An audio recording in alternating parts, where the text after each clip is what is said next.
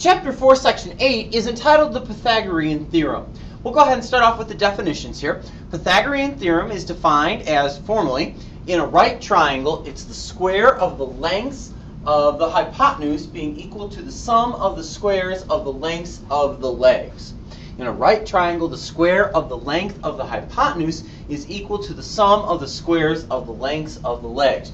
So it would be helpful now if we understood what the legs were and what the hypotenuse is, and luckily for us, those are the next two definitions. Leg is defined as, in a right triangle, it's the side adjacent to the right angle. In a right triangle, it's a side adjacent to the right angle. So it's one of the two sides that actually makes up the right angle in the right triangle. And the hypotenuse, well, in a right triangle, that's the side opposite the right angle. That's the side that does not make up the right angle.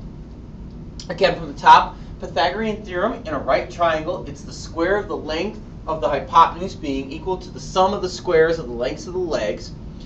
The leg, in a right triangle, it's the side adjacent to the right angle.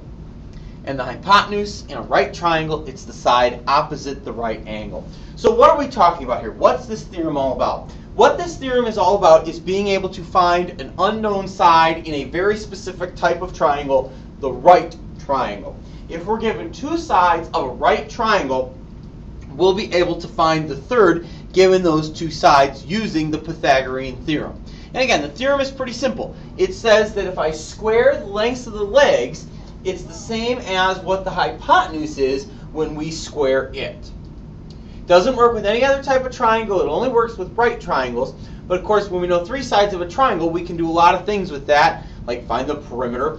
Obviously, it fits into what we've been studying, because if we're talking about squares, but the lengths of the legs themselves aren't actually, or the hypotenuse for that matter, aren't actually squared, to come back from something being squared to being the regular length is actually going to entail us using the square root, which is why this fits into Chapter 4, because of course we've been talking about exponents and powers and roots and square roots and cube roots and all sorts of those things. So it obviously brings all these topics together with that geometry concept that we've studied already this year.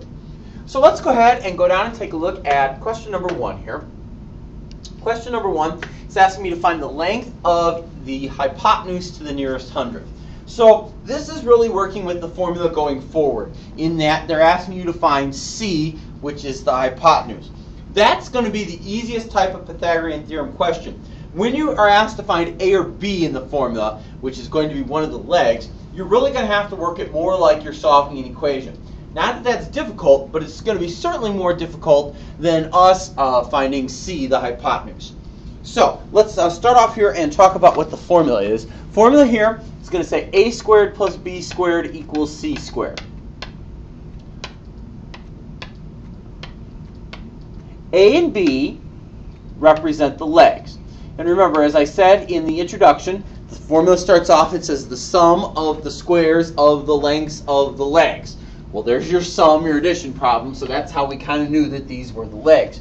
In the right triangle, and we can use the one that you see on the screen since that's what we're going to have to do in example 1, the legs are the two sides that make up the right angle. So this side that's marked 4 over here is a leg.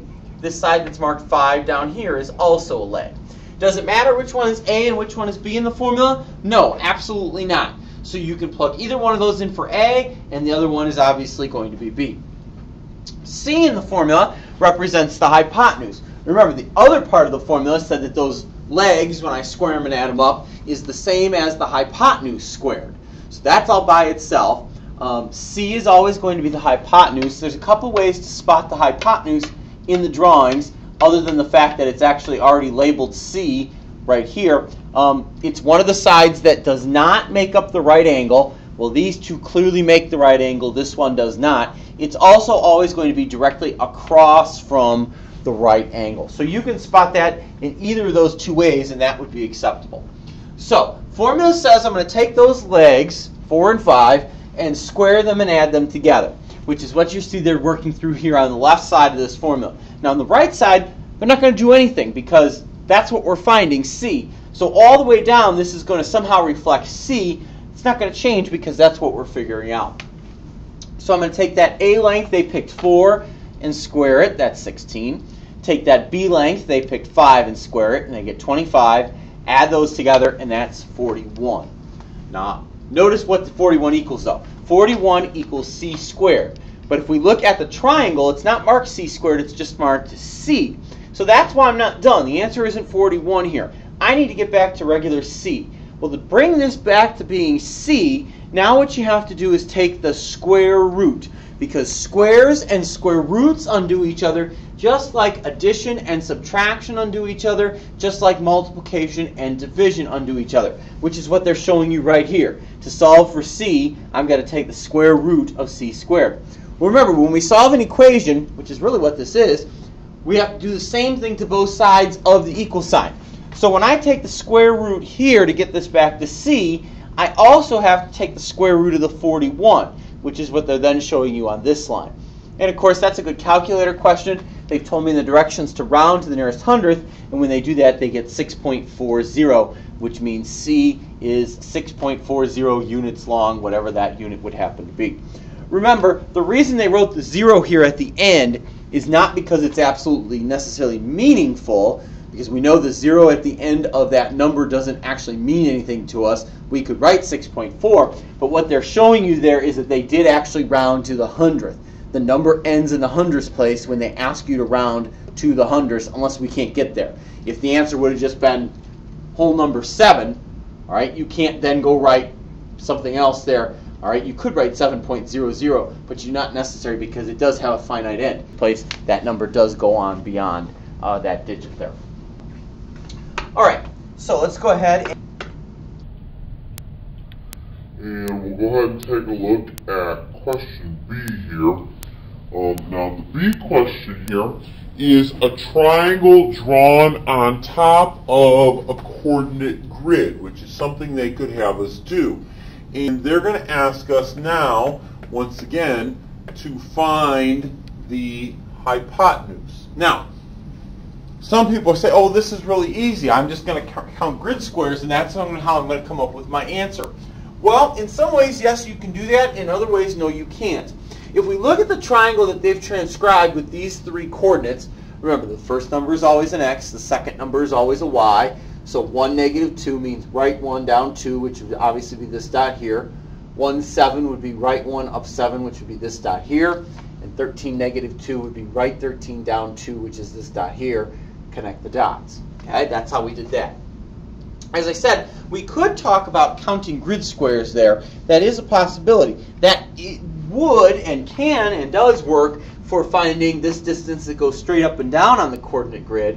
It also works for finding this distance that goes left to right on the coordinate grid. And as you can see, they've already marked those 9 and 12. But it's not going to work going this way.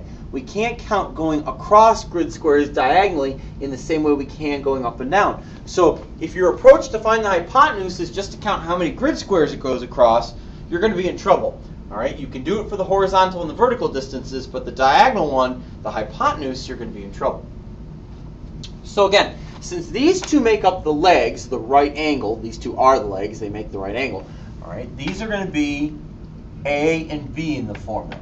And again, remember, the directions told us we were finding the hypotenuse, so we know right now we're continuing to find C. That's going to be more of a concern for us in a minute when we actually have to go about finding this.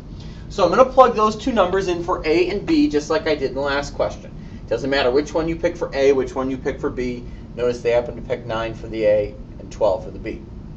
9 squared is going to change into 81. 12 squared is going to change into 144. Add those up, and that's 225 for C squared. But remember, as we saw in the last question, this side length isn't C squared. This side length is actually C. So to get from C squared to C, now what I'm going to do is go ahead and take the square root. When I take the square root here of C squared, that's going to give me C. When I take the square root of 225, that's going to equal 15. So C must be 15 units long. And again, we could sit there and try and count that, but look, it goes from, if we're just going to try and match it up this way, we know it goes across about 12 units here, left to right. It's from 1 to what we know is 13. So if we're saying, well, it goes from 1 to 13, right, well, that's going to be the exact same as this. And we can clearly see from the formula we just worked out, it's not the same as this. So really you're going to have to use the formula here. Counting is not going to be an approach that will give you anything better than what at best could be an estimate.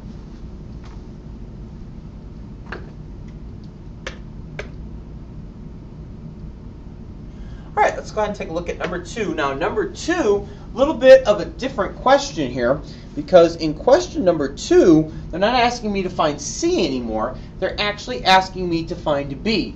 As you can see, you've got this kind of skinny and very tall triangle over here, and they're very clearly asking me to find B. So, working the same formula, but we're going to work that formula a little bit differently here.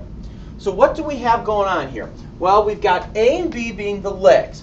Remember, the legs make up the right angle. So these two sides here are my legs. Now, since they've already called this one B, I don't get a choice anymore. The 7 side is going to have to be A. And remember, that other side that does not make up the right angle, that's going to be C. That's the hypotenuse in the formula. So we've got our formula here, and the first thing I'm going to do is go ahead and dump in some numbers here, and then I'll start solving. So we just said that A is going to be 7. It's the only thing it can be. So I'm going to change A into 7. B is going to stay B because B is labeled on the triangle as B. That's what we're solving for. And C is going to change into 25 because, again, that's the only thing it can be. Now, the 7 squared and 25 squared, we can go ahead and work those out. 7 squared is 49. 25 squared is 625, as you can see. So we've got 49 plus B squared equals 625. And as I said in the introduction, this is more like solving an equation now. That's really what we're doing here. We're treating this like we're solving an equation. So that's going to be the approach here. So if we're solving an equation, we know those rules that we've done over and over and over again tell us to keep these variables on the left, which B squared is on the left side of the equal sign, and get these numbers to the right. Well, 625 is there. 49 is not there. So we're going to have to fix that and move this 49 out of the way here. Well, if I'm going to send 49 to the opposite side of the equal sign, remember the way we do that is doing the opposite. So that's why you see them subtracting 49 on both sides. When we do that, we now know that B squared is 576. But just like when we worked for the hypotenuse, it wasn't C squared that was labeled on the triangle when we found the hypotenuse. It was C. Same thing here with the B. It's B that's labeled on the triangle, not B squared. So to finish, I've got to get this back from B squared to B. How do we do that? We take the square root. And remember, since we're talking about solving an equation, if I do something to one side of the equal sign, I've got to do the same thing to the other side of the equal sign, just like when we subtracted 49 on both sides. So I'm going to take the square root on both sides. Square root of B squared goes to B. Square root of 576 goes to 24. 24 times 24 is 576. That's how we know the square root of 576 is 24. That also means that in terms of this particular question, the unknown side in the right triangle measures 24 units long.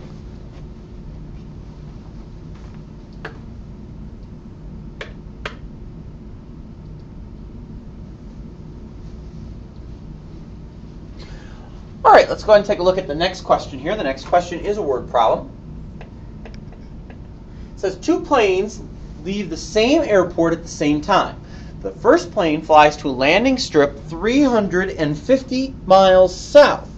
The other flies to an airport 725 miles west. How far apart are the 2 planes after they land? So let's go ahead and make ourselves a quick little illustration here. You've got an airport, and one's going to fly south. Well, in case you forgot your directions, north is usually depicted as up, south is down, east is to the right, and west is to the left. So from the airport, plane A is going to go 350 miles south. Plane B is going to fly from the airport 725 miles to the west. And I'm going to go ahead and shift this illustration a little bit over.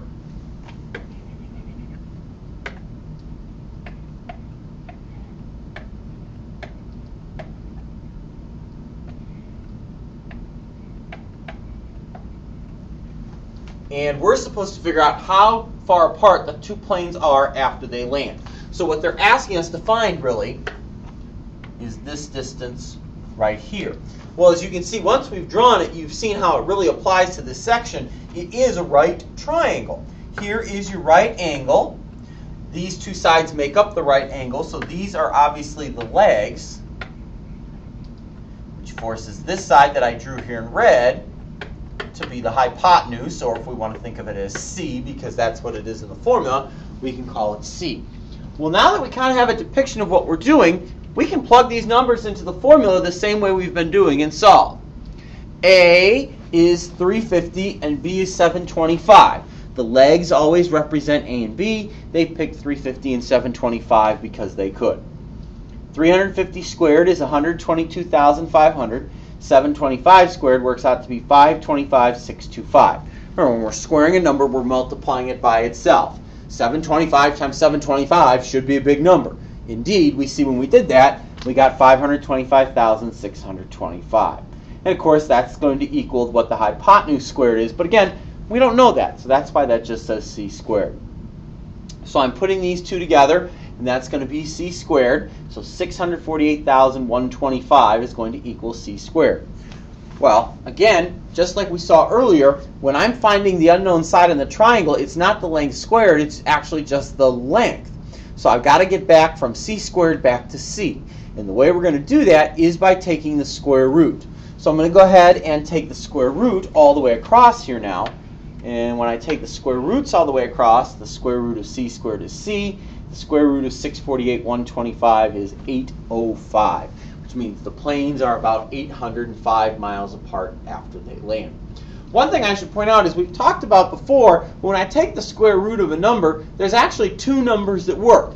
For instance, if I was talking about the square root of 4, the two possible solutions would be 2 and negative 2. Why? Because 2 times 2 is going to make 4, and negative 2 times negative 2 also makes positive 4. But usually we only focus on this positive square root. Here, this answer wouldn't even make sense. Realize what the question is talking about. It's talking about the distance apart two planes are. Planes can't be a negative distance apart. They're just going to be so many miles apart, no matter if one's north and one's east, or one's north and one's south. They're always going to be a positive number. So here, you could say, oh, what about negative 805? Well, that answer just doesn't make sense here because we're talking about a distance. All right, so let's go ahead and wrap this up by looking at the check it out examples here at the bottom of the page.